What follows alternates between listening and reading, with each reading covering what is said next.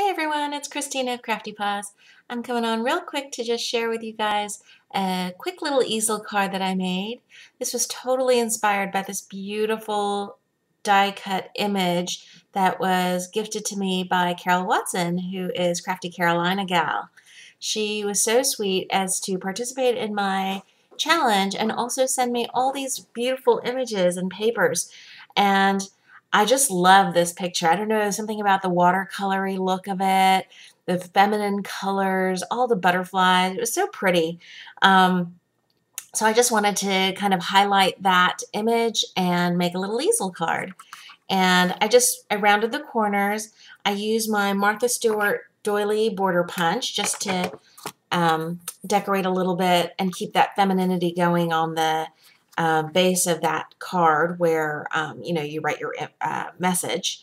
I use a little bit of pink lace. It has satin pink in the middle and then this beautiful trim along the sides. And then I used a really cute blingy trim that was gifted to me by Laura, who's Laura Loves Lace. Thank you, Laura. All these butterflies, these little cutouts, all from Carol. And I also included just this little sweet pale lavender flower trim. And I think I got that from Sabrina Ann here on YouTube. And inside I used all of the little butterfly punch outs that Carol had also included.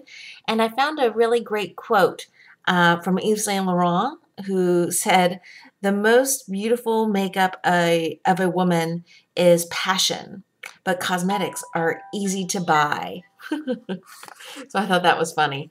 I don't actually know who I'll be sending this to, but I just wanted to do a little crafting this morning.